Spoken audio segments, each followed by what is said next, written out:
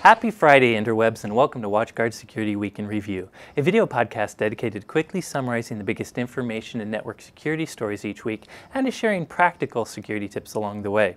I'm your host and security geek, Corey Nachreiner, and this is the episode for the week starting March 2nd, 2015.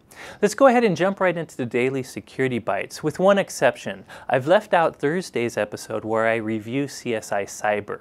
While it was a fun episode, it's longer than normal and serves no practical purpose, so I'll leave it up to you whether or not you want to watch it. That said, I will put it all the way at the end of this episode if you're interested. With that said, let's move on to the Daily Bites. Today's story is an update on fraudulent TurboTax filings. You probably remember a few weeks back when I mentioned that customers were seeing an increase in false or fraudulent tax filings that seemed to come from TurboTax. Essentially, bad guys either hijacked your TurboTax account or filed one for you and would then file your taxes and thus get your return. For a time period, TurboTax actually turned off state filings to figure out what was going on. Well, just this week, Krebs Security posted a scoop where two ex-Intuit employees have said that TurboTax is not doing as much as it can to protect you against this fraud. Essentially, they said there's many techniques TurboTax can use to identify this fraud, but doing so could affect their bottom line. They make money for tax filings, whether it's a criminal or you doing the filing. And they suggest that if they did more to stop this fraud, the fraudsters will just go to some other tax filing company out there. Now, these are just allegations, and in a blog post, Intuit basically says this is malarkey. They do as much as they can to protect customers. They're the #1 reporter of tax fraud to the IRS and other things like that. So I just thought this was an interesting story. But whether you believe the whistleblowers are into it, one thing remains true. That is, bad guys are targeting online tax filing systems. So if you're in the US and you're filing your taxes, some simple tips are: first, use a very, very strong password. It should be 14 characters or higher. It should be random and not something you use anywhere else. More importantly, as I mentioned before, try to file your taxes as quick as you can. It really is a simple tip, but if you file for your social security number, an attacker can't file for you. So if you file early, you may protect yourself. Today, I freak out about yet another SSL vulnerability. Seriously though, Freak is the name given to a new flaw in SSL, which of course is one of the encryption mechanisms we use for network communication, primarily for connecting to secure websites. Today, researchers released a new flaw in SSL. Basically, the flaw has to do with SSL implementations that still use the RSA export cipher suite. So a quick history lesson. Back in the day, the US used to outlaw the export of really strong cryptography. We wouldn't share strong encryption with certain governments that we didn't agree with. That's long since gone, but apparently some SSL implementations still use this weaker RSA export cipher suite. Specifically, iOS products, Apple OS X products, and Google Android products still use this suite. So what's the big deal? Well, basically, if a bad guy can pull off a man-in-the-middle attack, get in between you and your secure web traffic, he can force you to use this weak encryption suite, which allows him to crack it and thus see your decrypted traffic. Now, cracking it will take a little bit of time and money, but this is a weak enough cipher that it's pretty easily done nowadays. So the real-world impact of this is quite mixed. Now, I think if you're on a static network, it's pretty hard for a cybercriminal to get in between you and normal traffic. They have to either do DNS cache poisoning or hijack your computer. On the flip side, on public wireless networks, this becomes a much bigger deal. It's pretty easy for other wireless people to kind of intercept your traffic and pull off this sort of man-in-the-middle attack.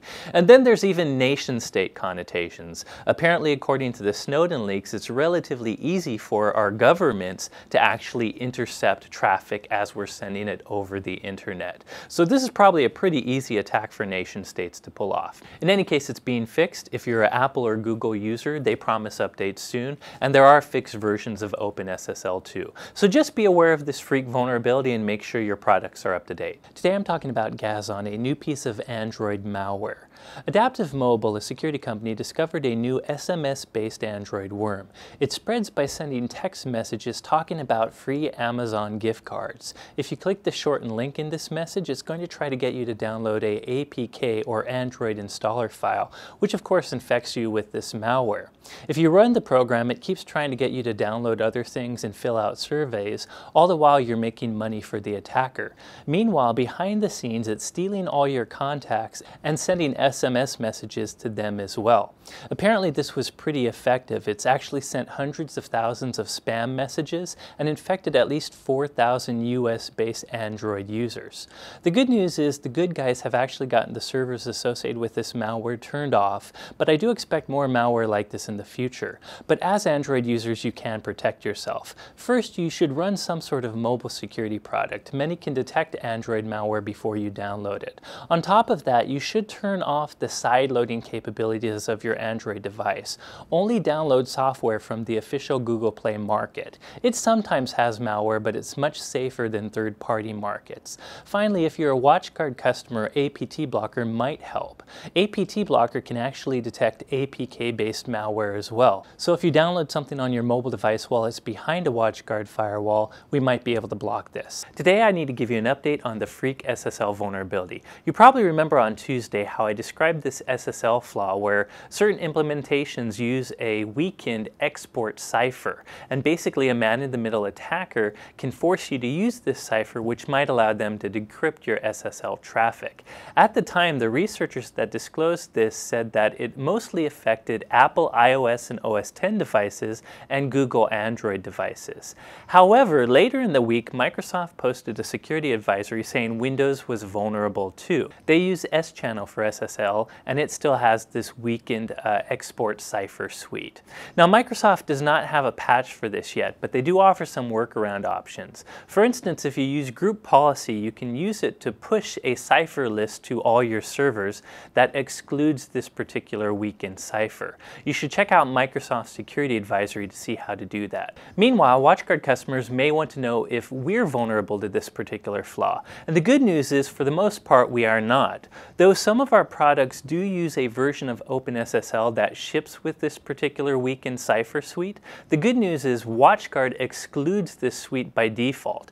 That means our XCS appliances are not vulnerable, our XTM appliances, even the E-Series appliances are not vulnerable, wireless access points are not vulnerable, Dimension is not vulnerable, but the one exception is if you have a SSL VPN appliance, the 100 or the 560, it does still contain this particular export cipher suite. We do plan a software update for it that will fix it in the future, but keep an eye out for that. That's it for this week's InfoSec news, but there were other stories, so if you're interested, be sure to go to blog.watchguard.com or watchguard-security-center.com. There you can find the blog post associated with this video, and there's a reference section with many other links you might be interested in. On top of that, you can follow me on Twitter, I'm @SecAdept, or you can follow WatchGuard @WatchGuardTech, and finally be sure to subscribe to the YouTube channel if you want the videos immediately.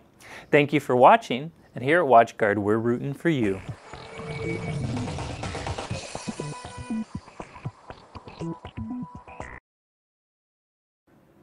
Welcome to WatchGuard's Daily Security Bite. I'm your host, Corey Nachreiner. Today I'm keeping it light with my review of CSI Cyber. If you're in the US, you might have noticed last night CSI Cyber premiered.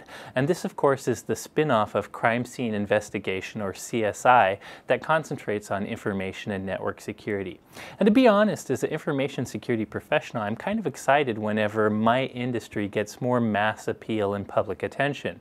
So movies like Black Hat and CSI Cyber are kind of exciting ideas to me. On the flip side, I was never really expecting much from CSI Cyber.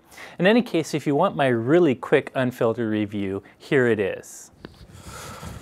Oh my God. Seriously though, the show's not that good. I don't recommend it. While it does have seeds of truth, you can tell there's researchers that have tried to look into some real-world cyber incidents. It doesn't ring authentic. The bad guy's motivations are off. It's way too melodramatic. So let's start with just the premise of this show. Essentially, bad guys hijacked a webcam in a baby's room. This really comes out of the headlines. These IP-based webcams, as I've talked about in this podcast, podcast are vulnerable to attacks. And there was an incident where pranksters were yelling at a baby. But in this case, the motivation of the attackers using this technique were to kidnap babies and to sell them off to the highest bidder. That's not what webcam attacks are going to be used for. You know, most people that are going after webcams are pranksters, joking around, and or people that are actually doing something gross, trying to catch people in confidential or sensitive moments. So the whole idea of people getting killed and kidnapping babies because of unsecured webcams is really taking the FUD, or the fear, uncertainty, doubt, and paranoia, way too far. You know, I'll give them credit for trying to use the right terms. They talk about rats as remote access Trojans, and yet the way they actually use the term throughout the show becomes kind of inauthentic. It's not the way real experts would use it. Granted, I do know to make this entertainment, you need to make it more interesting. You know, real hacking can be boring. If I'm an analyst trying to find out if something's malware and I'm doing a black box analysis using an assembler, the type of stuff I'm looking at is pretty boring. So I get where sometimes they'll have to show fancy source code that's colored differently to make it look exciting to the non-technical viewer. On the flip side, what I don't like is them giving the general consumer the wrong idea about the level of severity for different threats. Webcam vulnerabilities are a big deal, and you probably should be slightly aware of them for your privacy, but they won't result in kidnapped babies. There are probably cyber attacks that can have physical repercussions, but I'm beginning to think this show is probably going to show every single cyber attack turning into death. I could vent on and on about how I don't like how cliche this show is, how it uses the overweight, bearded, white hat hacker, the hair-colored, trendy, nerdy hacker, and the bad guy trying to go good hacker. But really, it's not worth it. When it comes down to it, even if all the cybersecurity is bad, if the show is at least entertaining, that would be fun. But honestly, I found this way too over-melodramatic, bad acting, bad writing, and I'm just a little disappointed. But the biggest problem, again, is the fact that people watching this show, if they think this is the reality of cyber attacks, the real threat that they have to worry about, that's too bad. What this show showed does not reflect reality at all, and yet there are some very dangerous threats out there that could result in you having financial losses and privacy losses that would have an impact on your life. It's too bad they didn't show those type of attacks, at least not in this particular show. Now, while I'm talking about cybersecurity and pop culture, if you do want to see a show that has great portrayals of some of the threat actors out there, I actually recommend you check out House of Cards. House of Cards is not a show about information security. It's about political intrigue and corruption, and yet they have a big thread on a particular cyber attacker. In fact, a previous black hat that's been forced or coerced into working for the FBI. And I actually find the subtle nuance to this particular character and some of the techniques he used, like most recently in the season 3, using social engineering to actually get information, as much more true to life to what information security and malicious attackers are all about. So if you want a better portrayal of cybersecurity on TV, or at least on Netflix, check out House of Cards. Anyways, no real practical advice in this particular video post, other than maybe if you want to save an hour of your life, I recommend you avoid CSI Cyber. That's it for today. Thanks for watching.